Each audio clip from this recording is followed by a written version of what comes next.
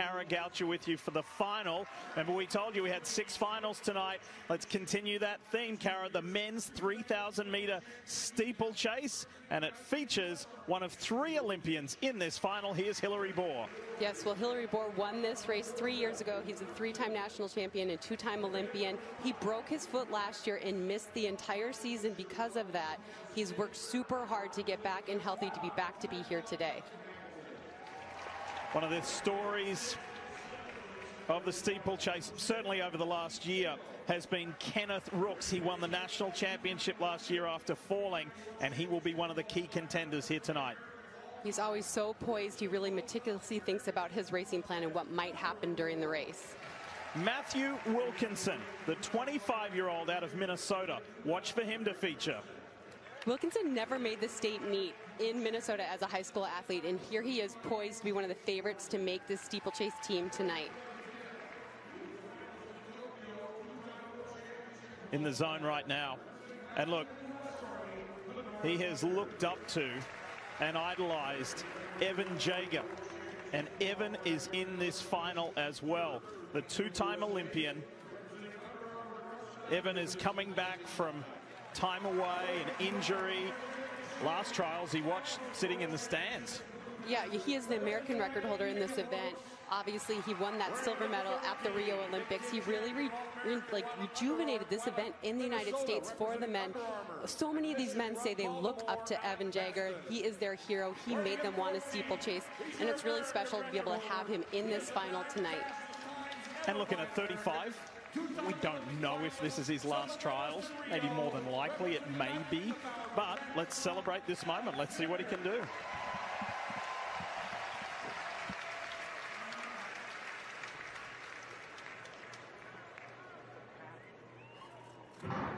As Evan was appropriately the last to take his spot on the line, the men's 3,000-meter steeplechase is underway. This is the deepest the men's field has been in a long time. Before, there was 1 or 2 athletes that were way ahead of everyone else, but now there are 5 or 6 men that legitimately have a chance to make this team. It's going to be a great final. Only 2 runners in the field have met the Olympic standard. If you're interested in what that is, it's 8 minutes 15 seconds even.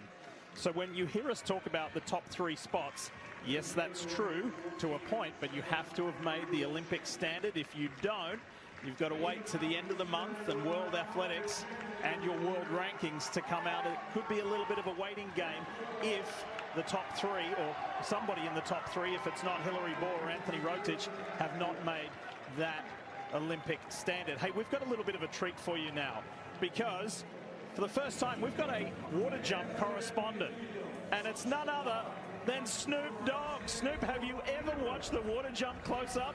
Hey, man, this is the first time for everything. I'm going to enjoy my seats, man. All right, watch what these amazing athletes do and give us your perspective. Tell us what you're about to see. Well, we're about to see right now, they're about to get to dipping, ripping, riding, slipping, and hopefully not sliding, jumping over this hurdle. In the water. Oh, get up out of there. Oh, they coming behind them 7, 8 deep like horses. I love it. Get to it and do it. Let's go. Well, don't move. Stay there. We'll come back to you on the next lap. Will do. As Hilary Bohr moves to the front. And look who's joined him, Tim. It's Wilkinson, who really stunned everyone in that semifinal heat. He really is believing in himself. He has run a big PR this year, 8 minutes, 16 seconds. He believes he can be on this team. And a lot of people are keen off of Bohr because he is the most consistent U.S. performer in the last 4 years. Matthew Wilkinson, the 25-year-old out of Minnesota, he said, look, I've had years of doing 100-mile weeks in my legs, and it's really only maybe the last 6 months, the last year, that has come to fruition as there's a tangle there, and Wilkinson almost went down. And Lee, we saw that tangle because they are running quite slow right now. This is why we're seeing them so far. Look at all these men across that barrier right there. This is a little bit dangerous in the steeplechase. And now we're going to see someone move to the front and try to push this pace a little bit. Back to Snoop. Oh, yeah, it's getting real crazy right now because they're all bunched in and they're running slow. But, oh, he's jumped on the top of the hurdle. You can do that? That was a cold trick right there. I like that one. He went off the tippy top over the water. Absolutely, Snoop. That's what you want to do. You want to push off that barrier and get as far out as you can. The further out, the less water you're in. Love it. Joey Berriatois is leading the way over Wilkinson, and then Hilary Bohr comes back into the mix. Back in a moment. Derek Johnson was eliminated in the heats of the steeplechase. He's now up the front, was leading. He's now been pushed back to third, but he is in the mix. We'll come back to the steeplechase final. Let's go to the men's pole vault with Paul and Trey. Lay the bar up to 19 feet 5 inches, 5 meters 92. It would be a new meet record for the meet record holder, Sam Kendricks, trying to win his 11th U.S. title. Beautiful jump right there. It wasn't enough to stay up, but Sam Kendricks had all the tools in his belt as he hugs his son. There's going to be a happy ride back to Oxford, Mississippi for the Kendricks. And if you saw all of the jumps on Peacock, as you can also tune in for all the action in the javelin throw as well, where Curtis Thompson is having a good day as he now has the lead. And we're keeping it in the state of Mississippi. The Mississippi State Bulldog right there with a monster throw.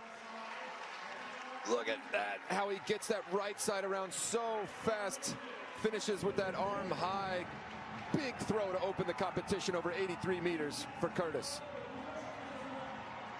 Thanks, guys, as Kenneth Rooks has taken the lead of the men's steeplechase, and Hilary Bohr, you see in blue there, Hilary had a hiccup, and he's got to make his way from the back. Check it out. Center of your screen, over the water jump, and Hilary goes down hard. That's so unfortunately. He's lost so much momentum here. We'll see if he can get back on, but look at Kenneth Rooks. He is really taking this by storm now. Watch him go over this barrier with ease. Wilkinson almost clears that pit, but look at Kenneth Rooks. He was so nervous for the semi. His hands were shaking as he was reading scripture from his Bible. But right now, he's just taking control of this race and accelerating so much and putting in so much daylight on the field. And so too is the two-time Olympian Hilary Bohr, the 34-year-old. He said, I may have fell, but I've got plenty left in the tank. Here goes the bell. One to go as Rooks, who fell last year and came back to win the national title. Now there's a spot to the Paris Games on the line, and Hilary Bohr, who has the Olympic standard, if he can be in the top three, he's going to go to his third Olympic Games, and this pass here coming up is for third. This is incredible out of Bohr. He broke his foot last year, had to relearn how to hurdle because he could no longer land on the proper foot. He doesn't even push off the water barrier because he's in so much pain. This will be unbelievable if he's able to maintain this and make this team. Kenneth Rooks leads Matthew Wilkinson. Two guys who have never been to the Olympic Games. Hilary Bohr's got pressure though. Over the water jump for the last time.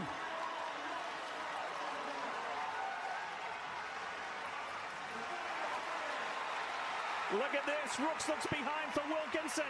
Kenneth Rooks is going to be back-to-back national champion.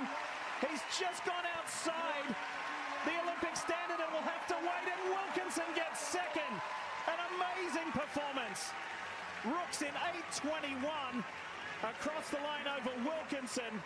Matthew's done it, and then coming across behind them, James Corrigan, who is Kenneth Rooks' training partner, gets third. Yes, the look on their faces when Corrigan told Rooks that he was third. They train together every day, and just an incredible race out of him, showing so much strength over that water barrier to move into that third position. Evan Jager running so smart to finish in fourth, but Kenneth Rooks took control of that race and just dominated it. What a heartbreaking moment for Hilary Bohr. What a comeback, though. What a comeback from Hilary Bohr. There he is. He was on his back in the water jump. Came back, was holding on to third, but then that was James Corrigan flying by him to get that third and final spot. And Lee, look at Wilkinson coming down here, just moving so much momentum going forward. Rooks had done so much work. He thought about this meticulous plan to be here. But look at Wilkinson coming. This is what happens when you believe your dream into existence. So much excitement there at the finish line. Now, none of these three men have the Olympic standard of 8 minutes 15 seconds. It's a little bit of a complex situation. There's a bit of a waiting game. World Athletics, who operates the world ranking list, and they also set that standard for the Olympics. There'll be a little bit of a waiting game for these three guys. We can't say right here and now with certainty they're all going to Paris. However, what an accomplishment, Lewis, for Rooks, Wilkinson, and young James Corrigan. Absolutely. I can't believe I got them all to stand still in one position. Kenneth,